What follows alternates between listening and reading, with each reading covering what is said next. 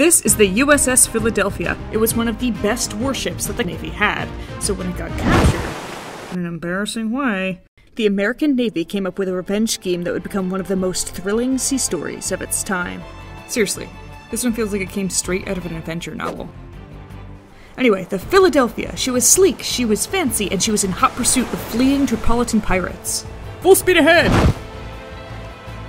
Captain Bainbridge charged forward, but they were in foreign water with lackluster charts. The water close to Tripoli was not well marked, and shallow water was a serious threat to the Philadelphia. Captain Bainbridge knew this and was cautious enough to have 3 men continually measuring the depth of water below them. Forget it, turn to starboard. Turn to starboard eye. They were hard aground and surrounded. The captain tried in vain to free the ship. Still stuck. Eventually, he made the hard choice to surrender.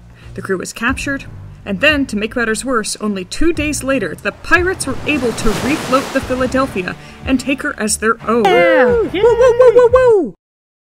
Seriously? Not surprisingly, the American Navy was not pleased with the situation, so they came up with a plan.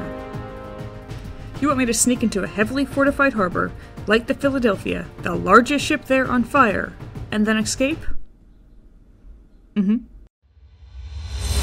do it. The crew was hand-selected for hand-to-hand combat.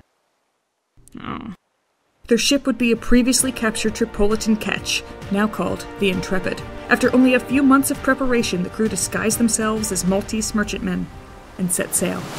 Under the cover of darkness, the Intrepid entered the harbor.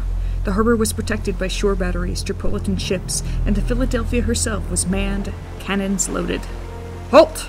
The Tripolitan guard called out to the Intrepid to bear off. An Arabic-speaking crew member of the Intrepid was disguised as the captain. "We lost our anchor in the storm. Can we moor up next to you?"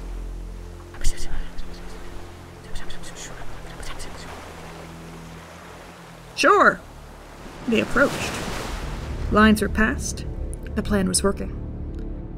Except the Americans hadn't stowed that lost anchor. America! The Americans were quick to respond, swiftly boarding her and taking the enemy crew by surprise. Battle broke out across the ship. The pirates that could fled the ambush. The plan was to light the Philadelphia on fire, so they set explosives throughout the ship. Within 15 minutes of the attack, the Philadelphia was up in flames. The blaze nearly set the Intrepid on fire, but the crew was able to cut away just in time. The heat from the fire reached the armament, causing the cannons to light off, sending a final artillery strike into the skies, possibly hitting the fort that held her captive, as if, in her final moments, even the ship fought back. Woo!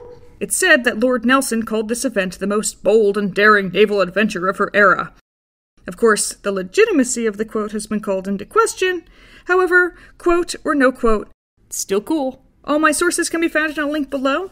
I want to make more videos like this, so if you liked it, let me know, and maybe